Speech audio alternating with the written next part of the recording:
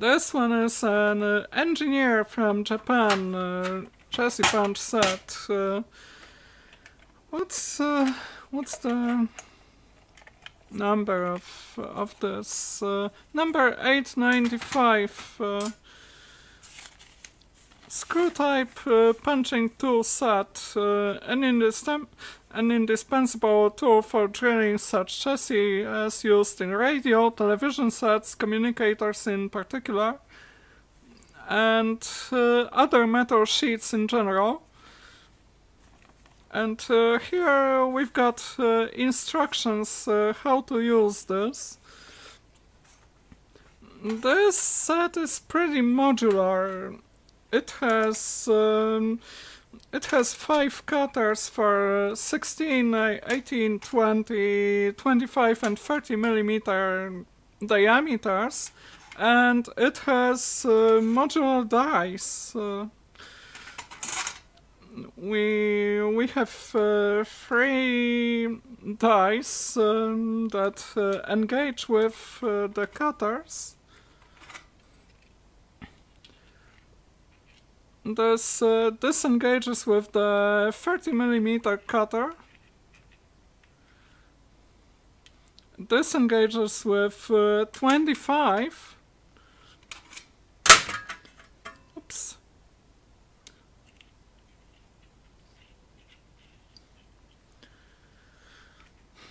But there is also an adapter for the smaller cutters, 18 and 20.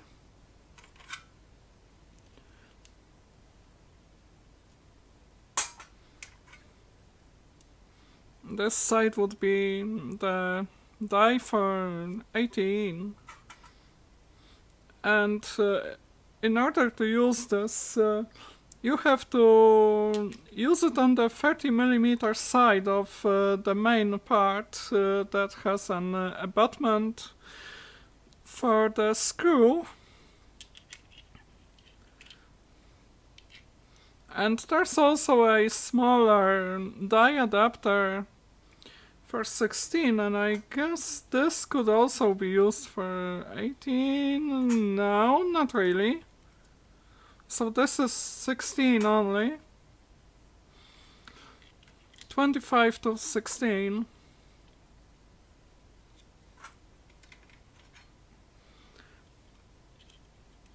So, how do you use this thing anyway? Let's try to make an 18 millimeter hole for a typical novel socket.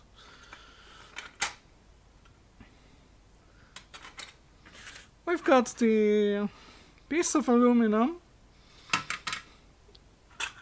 To make things easy, I will do it in aluminum.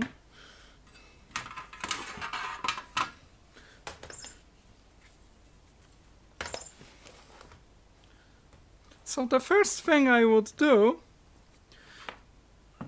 is making a hole to accommodate the screw.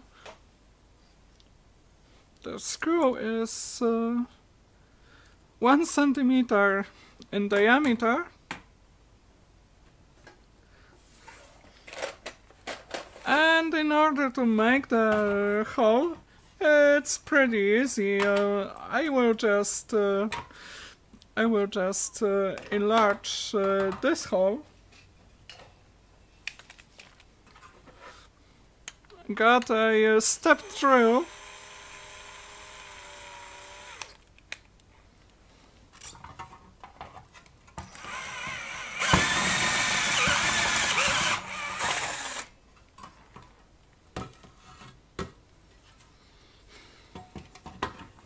I always remove the chaff from the other side, and from both sides actually.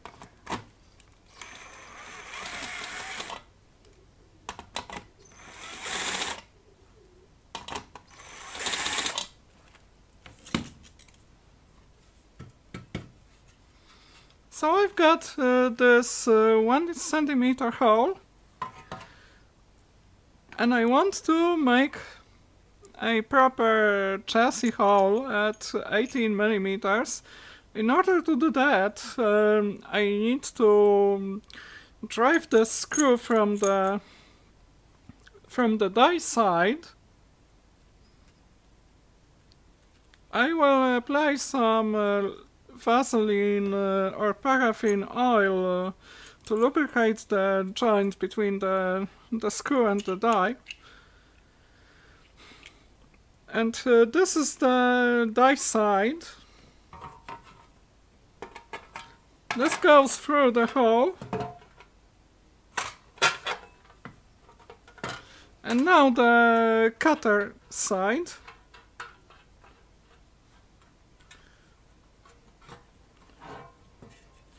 You can see that,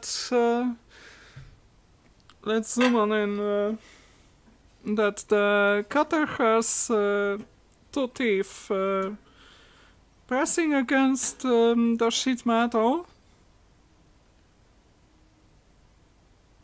Just like that. And on the other side we've got a square end. I don't have any object that... oh, did I accidentally use the 20mm cutter instead of 18? That would be a failure. Here we go. Proper 18. So the 16 goes back to the box. The set also contains a reamer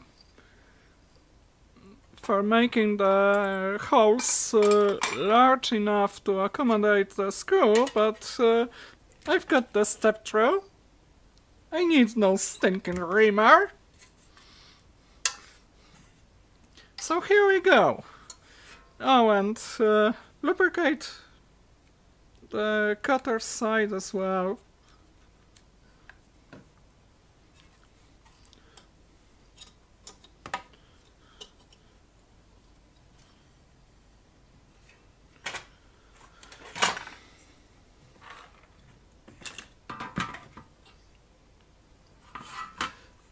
And now it's just a matter of turning and turning and turning and turning.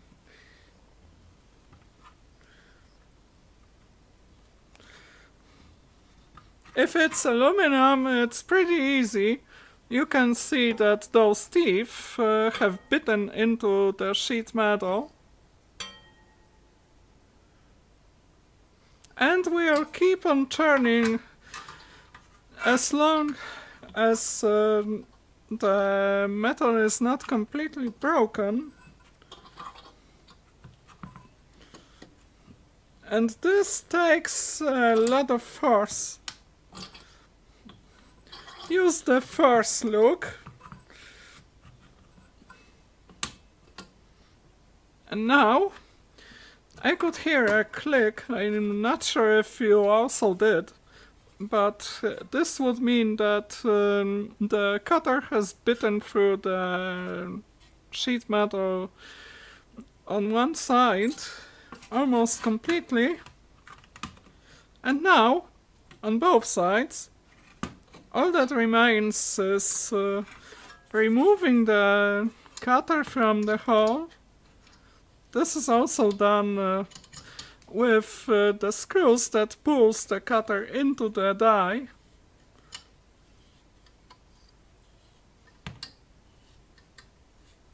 Now it's a lot easier to turn this, and now the die has fallen out, recovered. So this would be the new hole. It's a teeny tiny bit jagged on the die side. It's probably because of a slight mismatch, a slight play between the cutter and the die. Now what remains is removing the cutter from the screw. It will be a teeny tiny bit harder than screwing it on, because there is the remainder metal that we just cut out of the sheet.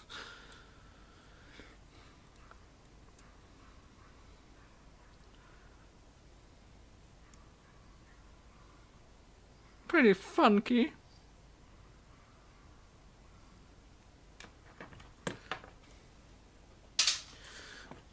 And this is what it looks, this is how it looks like using the engineer set at 18.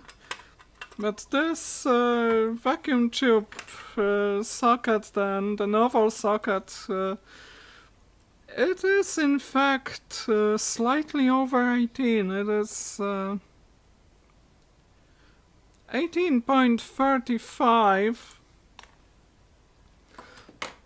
And the cutter being 18.0, it was not enough to do the whole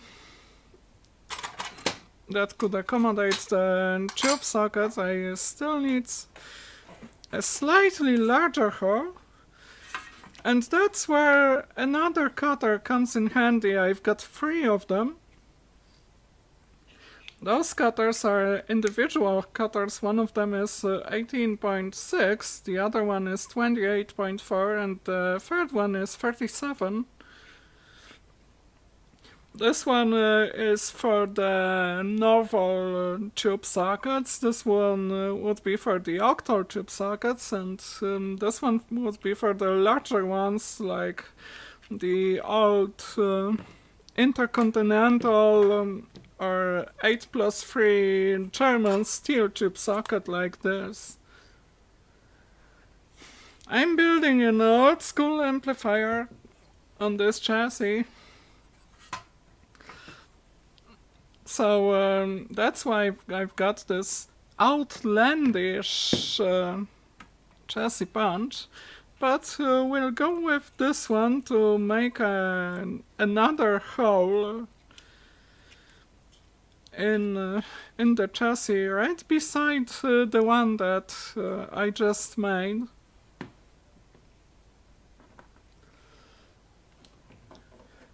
So this needs a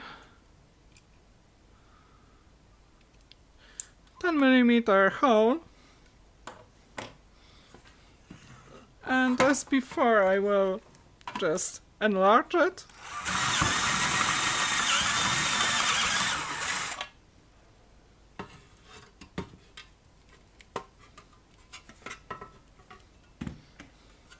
I also have another reaming tool.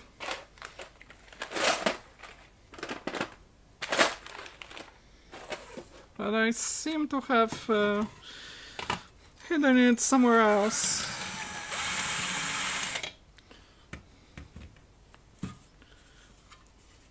So, ready for punching? This cutter was retrofitted with a flat bearing to minimize the friction between the screw head and the die. That's a pretty handy thing to have. And again, the cutter here, it has 3 teeth instead of 2. It should be a little bit more stable when cutting.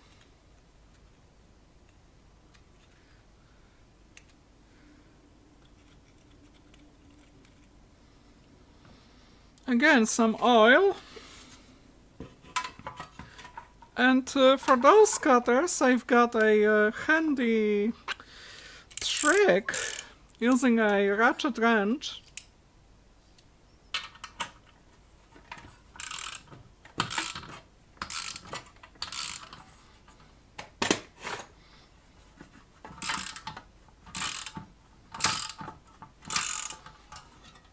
I can work on a longer arm, having to use less force, or have the same force, exert the same, more have exert more force here than with that short bar, making this kind of cutters, this kind of chassis punches way more practical when cutting through the steel chassis.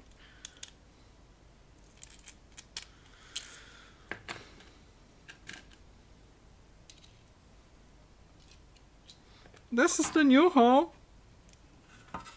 18.6, and the novel socket fits like a glove.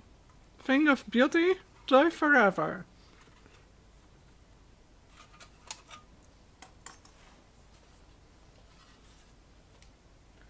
I also got a piece of steel. This is an old panel from that Unistem G9 device that I did a teardown video of.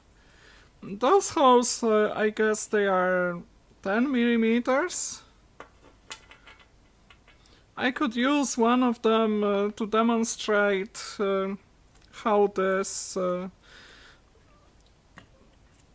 18.6 cutter works on steel plate.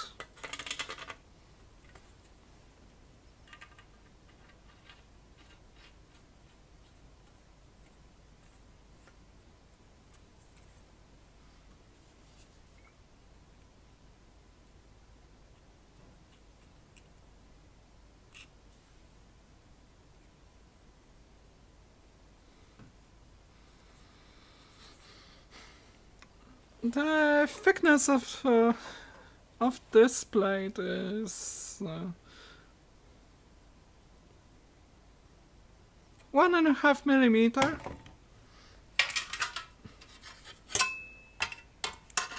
And this one was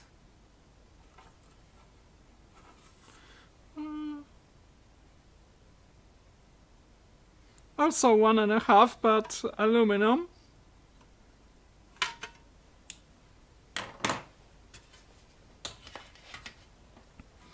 So now let's try the steel chassis. Then the regular steel, not the stainless steel, and we've got stainless steel.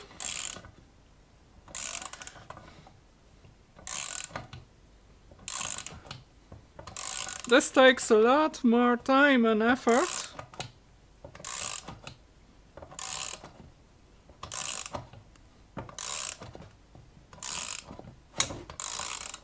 One is broken.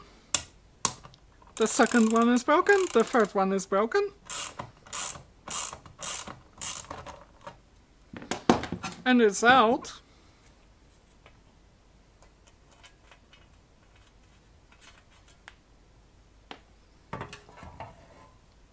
So, cutting through steel, it's not all that hard. It can be done.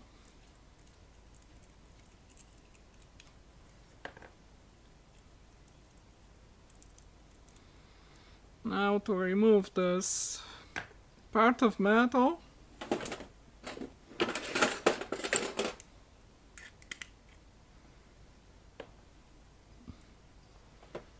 Looks like a bent washer.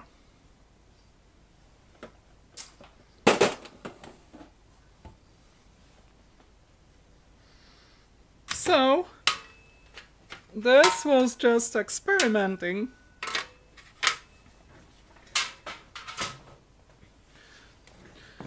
But here comes the real job. I'm building an amplifier where I want those two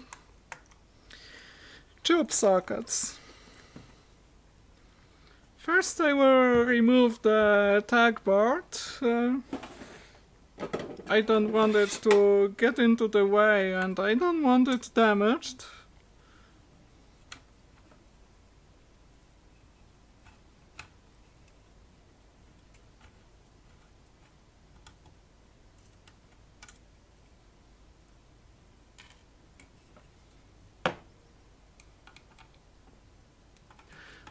The tag board also comes from the Unistom G9.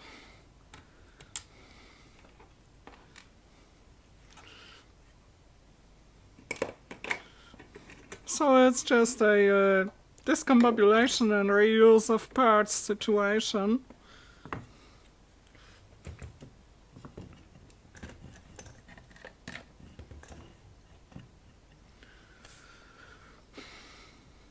And now I've got the spots marked. I will use this lovely Starrett 18-A automatic center punch.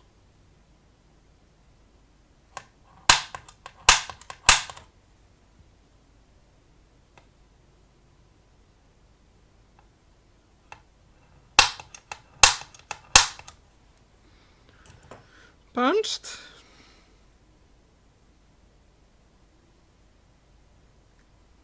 Oiled. I've got a cobalt drill for stainless steel work, and most of the general drilling I will be doing with cobalt steel.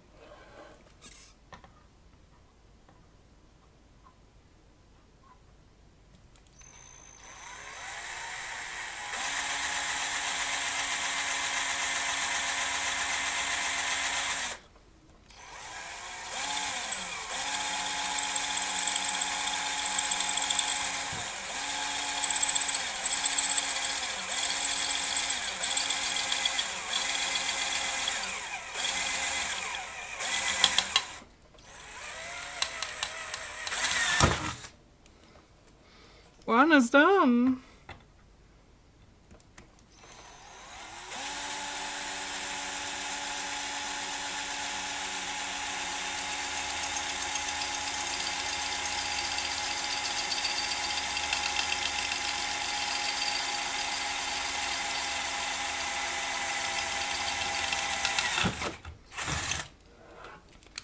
And the other one is also done. It's important to use oil when drilling in stainless steel. Otherwise, the drill bit will just slip on the metal, making it almost impossible to drill the hole.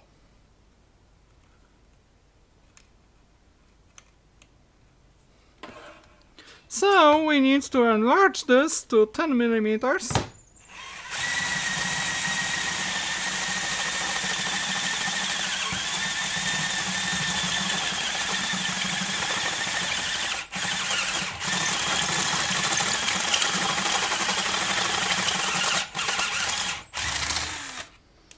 A rather hard job for this drill.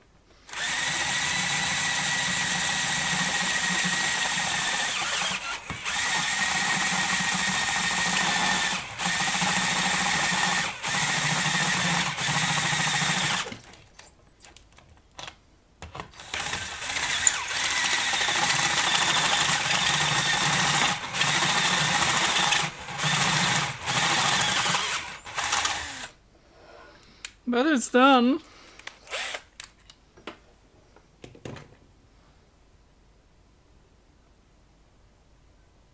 Yeah, it's very warm, almost hot, too hot to touch, as expected.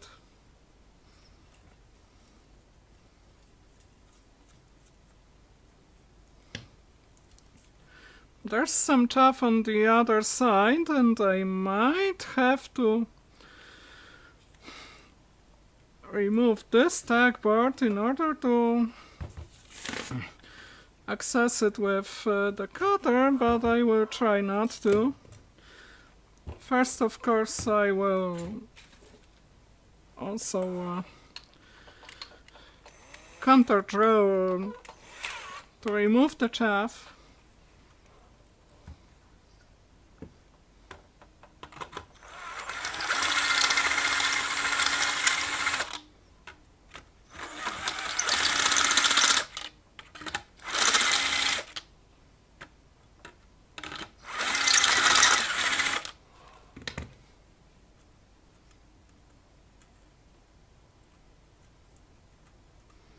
I shouldn't be doing it this way, but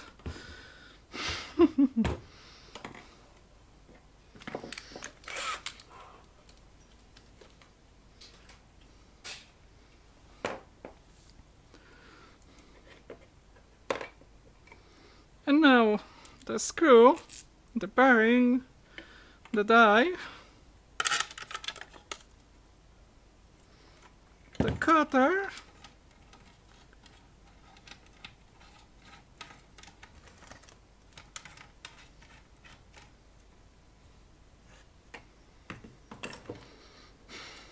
some oil,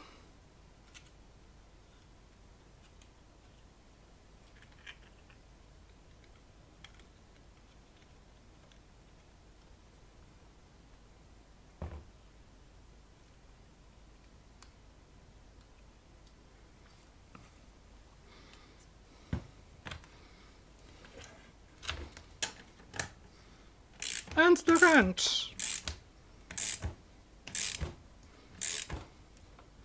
By the way, what was the thickness of this sheet metal?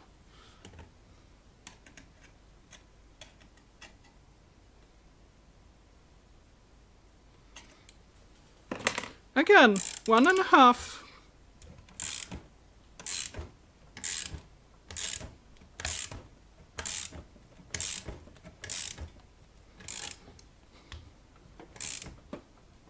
This takes a lot more effort than the regular steel.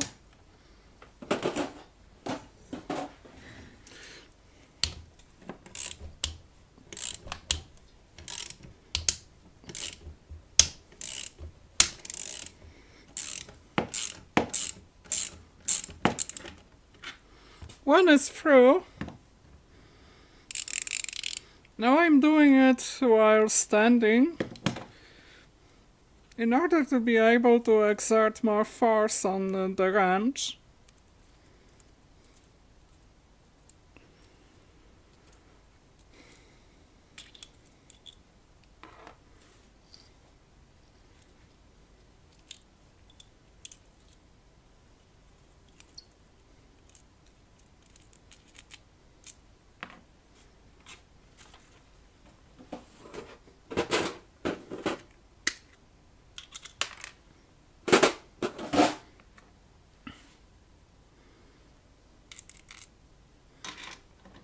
And time for another hole.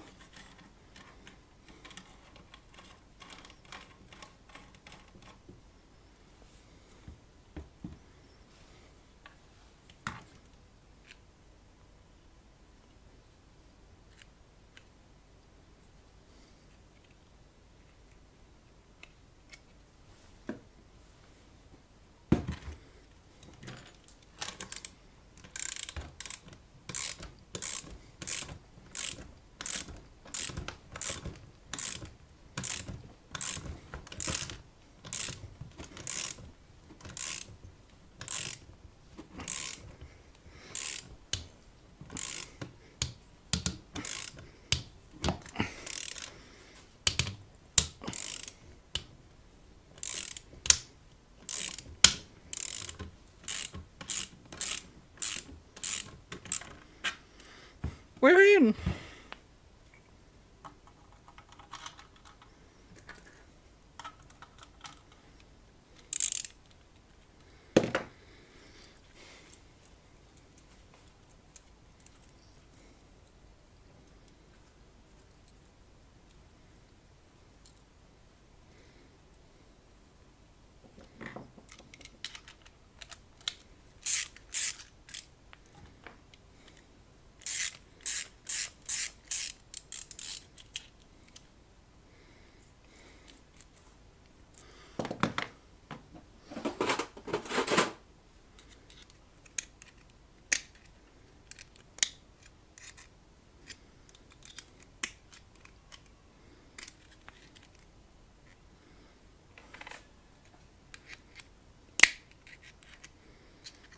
sometimes it's hard to remove this metal ring.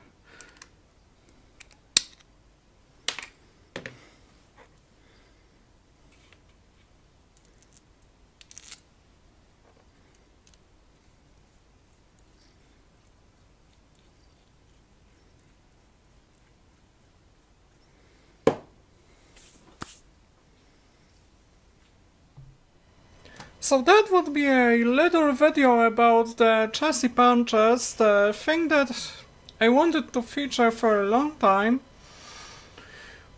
Before I even got those punches, I used the step drill up to 28mm for the octo tubes, and it was super pesky to use. A lot of chafing, a lot of force needed to drill the chassis, a lot of metal filings, a lot of times and sometimes accidents. I remember, if you want to follow through on my videos and do any mechanical fabrication works, you really should know what you're doing. If you can do it better than me, like using a drill press and properly attached chassis, you definitely should.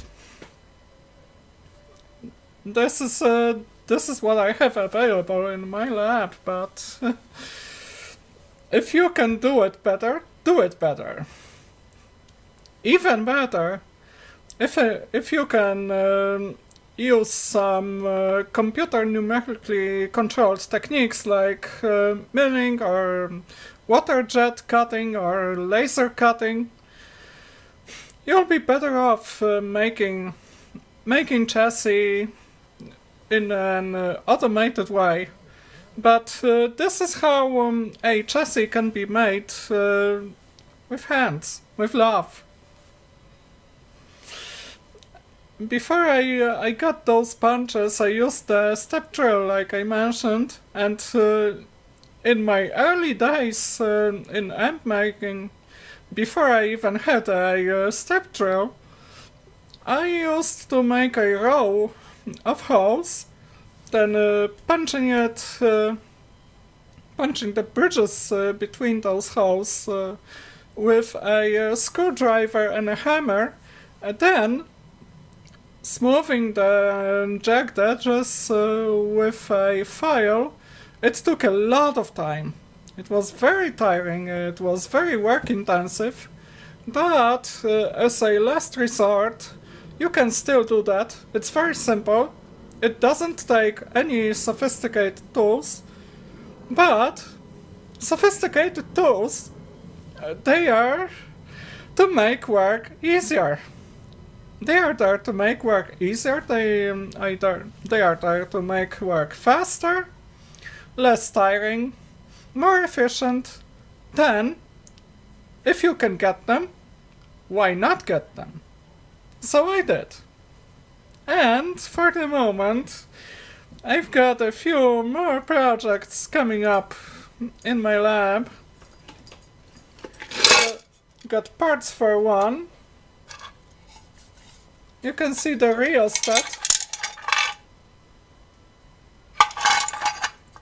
This is gonna be a speaker level adjustment device, but that's gonna be another story.